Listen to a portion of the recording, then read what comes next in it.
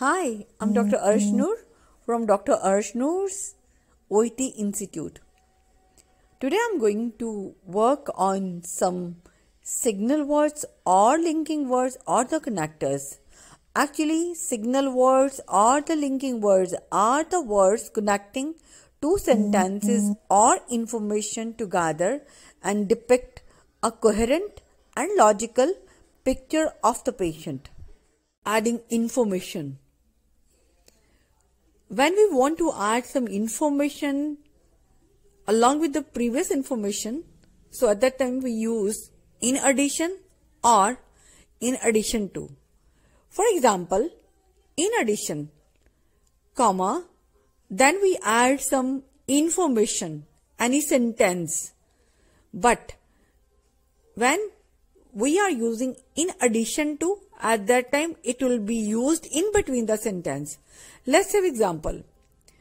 In addition, comma, he was prescribed pain relief medicine.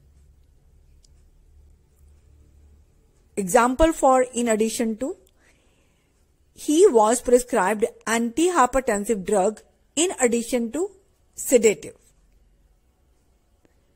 So in this way, you can use adding information to the sentence or your paragraph. Second is comparing and contrasting. Here we use however or whereas when we are comparing something or we are contrasting something. For example, however, she had regular physiotherapy sessions and exercises. Full stop. So one thing very important, however will be used in the beginning of a sentence. Here we use that she had regular physiotherapy sessions and exercises, full stop. However, she showed little progress. Now, how whereas is used? She was admitted to the hospital with severe pain, comma, whereas she could talk normally or she could express herself normally. Now come with next. It is expressing results, cause or effects. Here the connectors used are as a result of, owing to, therefore, hence, consequently. Let's have some examples. She responded well to the treatment. Consequently, she was discharged from the hospital. Second example, she had severe pain. Therefore, she was referred to a hospital. So, in this way, we can use these expressing results, cause and effect connectors as a result of, owing to, therefore, hence and consequently. Now come with the last one, that is timing and sequence. It is again very important. Here the connectors used are currently, prior to, post-operatively, on admission. So these are showing on that time particularly, or say at this time. This is showing time. For example, currently. Currently she is taking antihypertensive, antidiabetic drugs.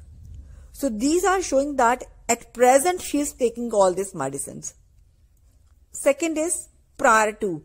So prior to means when any action is taking place before something else. So at that time we use prior to. It may be prior to the surgery, prior to medicine. So I'm giving an example here.